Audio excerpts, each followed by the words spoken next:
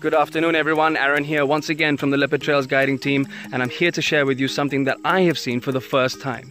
Something rather spectacular when it comes to the beautiful birds of Yala. We came across a bush that was covered in the beautiful colours of the stunning Indian roller, the chestnut-headed bee-eater, the little green bee-eater, the beautiful Asian paradise flycatcher, all of them perched on the same tree. And we were wondering why, so we pulled a little bit forward and we had a look and we found out exactly what they were up to. Check out this clip to see what happened. Have a look. Oh, and the Indian roller has just joined as well. They've all come for this feast. So it's difficult to see in the camera, but basically, if you look carefully under that tree, roughly around where those purple flowers are, you can see what's called elates.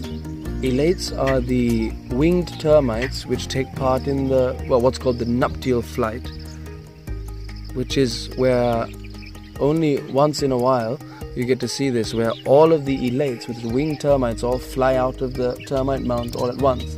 And they are the potential future queens of new colonies. The ones that survive, of course, after these birds have their feast.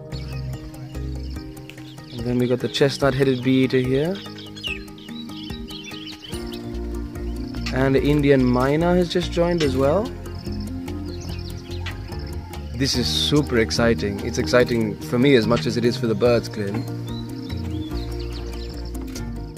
That one is the paradise flycatcher who's come back. He wants another elate for breakfast.